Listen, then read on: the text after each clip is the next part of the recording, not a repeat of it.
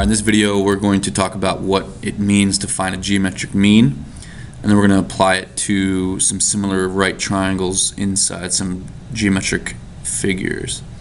It's kind of complicated. When we get there, you'll see I'm going to do a ton of examples to help hopefully clarify it for you. Let's go ahead and get started. First of all, when we say geometric mean, we're not talking about, the arithmetic mean. We're not just going to take the average of these two numbers. That would be the arithmetic mean. That's the mean that we've been, averaging for years and years and years. What we're going to do instead is find this new thing called the geometric mean, which means set up a proportion, set two fractions equal to each other. The geometric mean we're going to let equal to x, and we're going to put x and x bottom left, top right. We're going to put 5 and 45 in the other blank sections. And we're just going to cross multiply. X squared is, 225. And we'll take the principal square root and we get 15. So the geometric mean of 5 and 45 is actually 15. We're going to use this idea in some geometry today.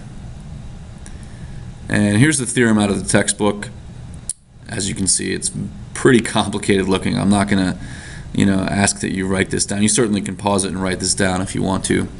They're not that hard to sort of decipher, but I tend to think sometimes when these theorems are written this way, they can be a little bit confusing. They use a lot of sort of just flowery language and unnecessary. They make it unnecessarily difficult. So let's try to simplify this thing.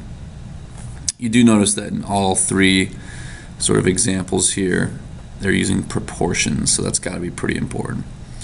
Let's learn by example here. We've got this scenario where we're definitely dealing with a right angle up there. You have to have that, and you have to have this altitude right here, which of course connects to the base at 90 degrees as well.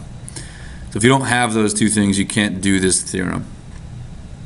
But since we do, here's what the theorem says. If we're looking for that value, what you want to do is set x and x, so that's your altitude, put it in bottom left, top right, and then put 6 and 3 in the other slots.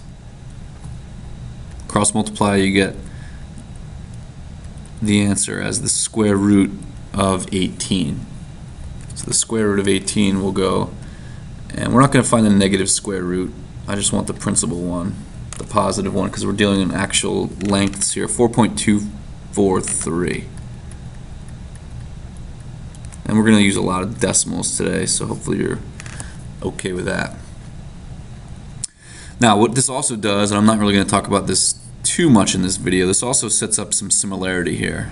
There are some other great videos online for this, but the three triangles you see, which are this one, that's sort of the biggest one, and then you see this one in here. If you spin that around and kind of make it look like the other ones, and you see this one over here as well, if you kind of spin that one around and maybe flip it, that one is like this, right? Those three triangles are all similar to each other. So their sides are in proportion and their angles are all equal to each other. That's pretty important. That's kind of like a whole nother video, though. We're not going to really talk too much about the similarity of the triangles. This sort of comes from all the similarity. That's where it's sort of derived from, but for our purposes, I don't really have time to go through all that stuff. Maybe in a different video I'll speak purely about the similarity of the triangles and see how to work with that. In fact, at the end, I'm going to give you some examples to work with, a few of which have the similarity. So here's number 2. Again, we have an altitude. So in the last one that was x, but this one it's a number, so I'll put that number bottom left, top right.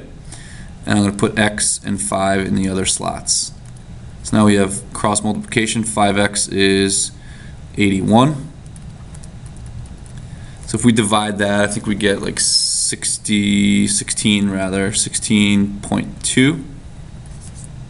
5 times 10 is 50, plus 30, plus another, yeah, that should work. 16.2. And we're done. You know, if you wanted to plug that back in here and kind of check it, you can do that. You know, 16.2 times 5 is 81. All right, this one is a little different. This one's a little different. So this time we don't have an altitude. I don't have that, nor do I want to find it. So this problem has a different. This is going to use one of those other versions of the proportion. So in this case, we're looking for this guy over here. So he's going to go bottom left, top right. And we're going to use 4. And we're not going to use 12, but we're going to use the whole thing. So you kind of have to memorize that. I think the best way to do that is just to memorize it. If we're looking for one of the sides here, one of the legs of our overall right triangle, or if you want to think about it like this, it's the hypotenuse of one of the side triangles, you have to use the different version of this theorem. So the x goes bottom left, top right. We use the number that's closest to what we're looking for. So we use 4, and then we use the overall big hypotenuse, which is 16. Just add those together. So you get x squared is, let's see, 40 is 64, so x is 8. X is 8. Number 4. Let's go to the other side. Now we're dealing over here. So again, we don't have any altitudes, nor do we care about them. We're looking for x, so we're going to use x and x, bottom left, top right. 16 is the number that's closest, and then we want to use the whole bottom base, 25. So x squared is equal to 16 times 25. Let's go to the calculator. 16 times 25 is 400. Square root of that is 20. Number 5. At this point, it might be a good idea to pause and see if you can do some of these on your own. Again, I have no interest in whatever this altitude is. It's not really part of the problem. So this time I'm simply looking for the length of segment AB. So let's call that x. So we go proportion. In the previous problems, this was our unknown, and we put that bottom left, top right. We'll do the same thing. It's just the number this time. We're going to use the number that's closest to it, which is 24, and then we're going to use the whole segment AB. So 24x is equal to 30 times 30.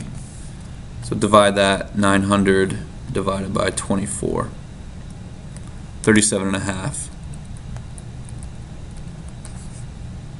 That's what segment AB is equal to. If you were required to figure out this distance right here, you would take 37.5 and you would subtract 24 from it.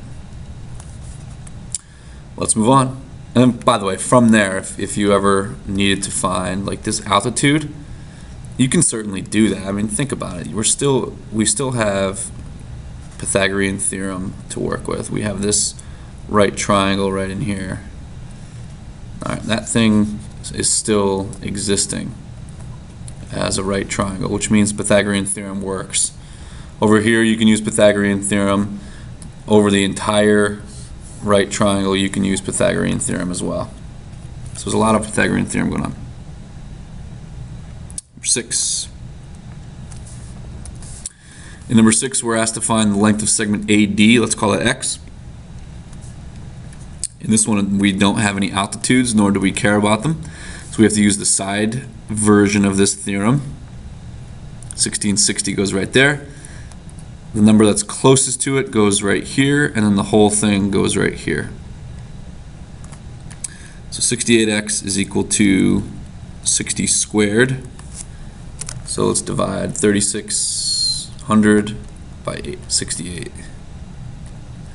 52.942.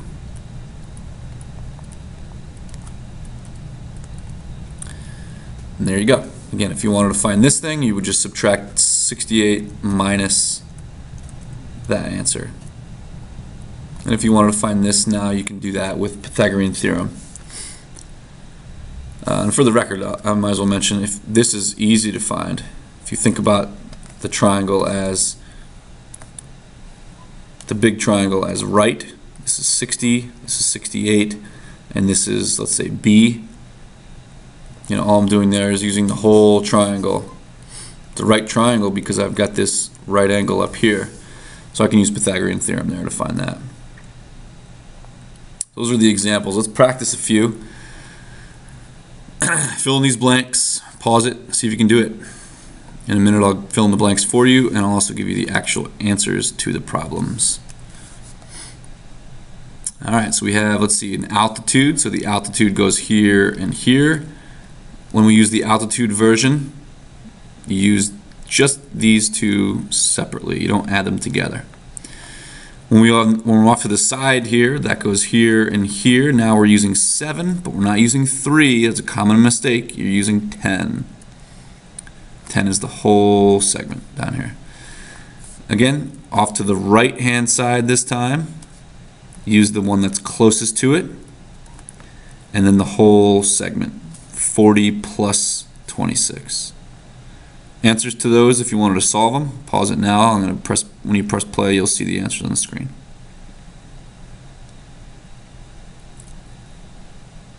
There you go. Alright, so that's it really. You know, if you want to keep watching this, I'm going to put up some extra practice problems for you. They're totally optional. If you kind of struggle with this video and you think that you need some more practice, keep watching. If you did pretty well, you know, you can certainly move on to the next video, but these are some extra problems for you to practice. Some of these involve some similarity, some of them involve just some basic stuff. You can see this one has a little binomial in it. This one has a bunch of different letters, 3 different letters. So I would probably start right here and maybe then go down to like this one. But anyway, pause it and see if you can try some of these, see if you can get the answers. I'm not going to go through how to do all these, but I am going to put the answers up in a second. So press pause now.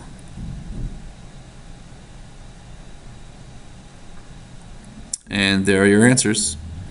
Press pause, check your work, see if you got them. If not, you know, go back, check through the stuff that I talked about above, and if you have any big questions, just ask them in the comment section. I'll get back to you. So there you go. There was the theorem that, you know, I'm not really sure the official name of it, but I call it the geometric mean altitude theorem. There are a couple different versions of it. Hopefully this made some sense to you. If not, you know, maybe I can clarify, especially a lot of those extra practice examples at the bottom at a later time in a different video. But thanks for watching, and make sure you subscribe.